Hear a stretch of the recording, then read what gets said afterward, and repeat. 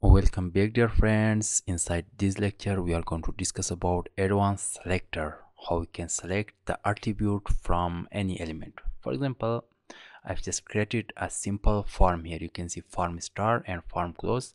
We have just two label tag, one number 2, and we have just input tag, one for text, and the second one for email. You can see that. And here we have finally one button, submit button, and the text is submit now, and this is just the output that you can see here, just without any setting. So we are going to use some CSS to select all the attribute from this form. So this is the topic. First we have form. You can just Control C to copy and go to your CSS. You can paste and open these two curly braces. So the first thing that I can do here is to set a border, for example 2 pixel solid red border.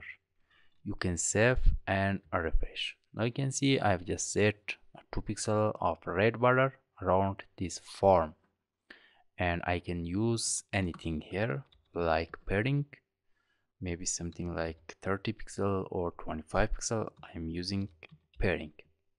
Save and refresh. So this is just 25 pixel of padding around this form.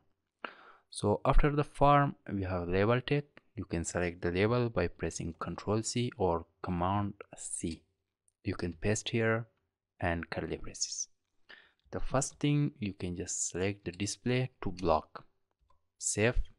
It will change the position from horizontally to vertically. You can see now we have just these two label vertically, but the button still it is here.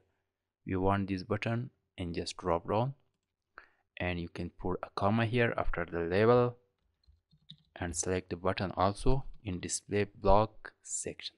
Now you can see we have just a form here.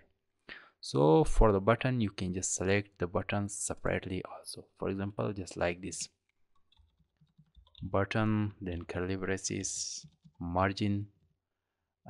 From the top I'm just going to use some 10 pixel of margin for the button.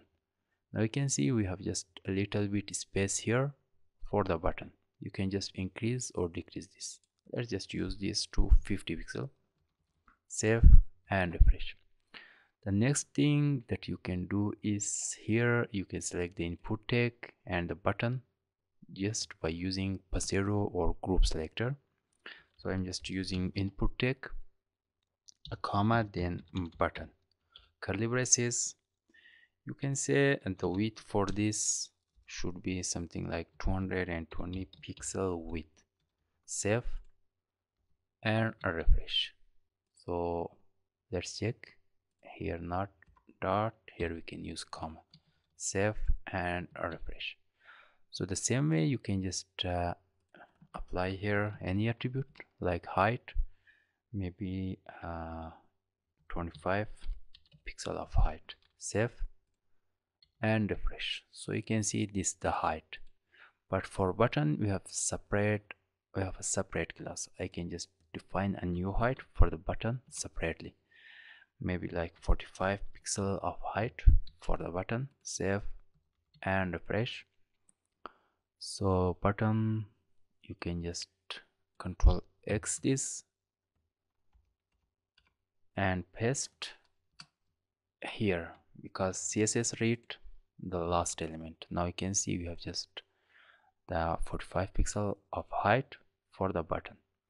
So we have just selected the label, we have selected the input tag, we have selected the button. These all things are easy. But what about if we just select the type that we have inside input tag?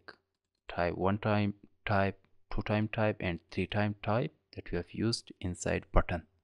So for selecting this is called attribute that we have inside form. Like type we have here like 4. You can see these all are called attribute. For selecting attribute you need to just open this two bracket, and if you want to just select the type, for example after this bracket you can open curly braces. For example, I want to just select apply border, something like maybe 2 pixel solid red. Now we can save and refresh. So you can see we have a red border around them. Anything you want you can do here. For example, you can set the font size like 20 px, save and refresh. Now you can see it is just totally increased. You can just set this maybe 18 pixel, save and refresh. So we have text here like email, like name, that is stored inside a label, and we have a for.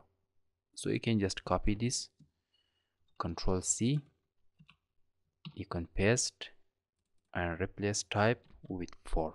2 pixels solid blue border, and font size is just okay. Refresh. Now you can see you have just a blue border around them. So if you want you can just increase or decrease the font size just from here. Just you want just something like a 20 pixel of font size, just bigger than that.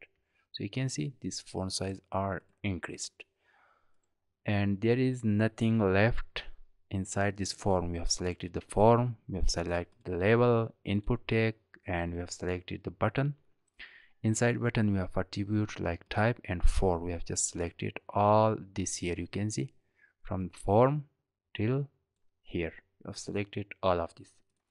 So try to use nothing is useful. So you can see useless. You need to learn everything if you want to be complete. So this is just a little or a basic form that we have used here to select the attribute. I'm just going to remove this border from here because this is not looking good. If you want you can keep this, save and refresh. So this is the form that we have selected the attribute here. So try to watch the video and do practice. So till next class, have a nice time and see you.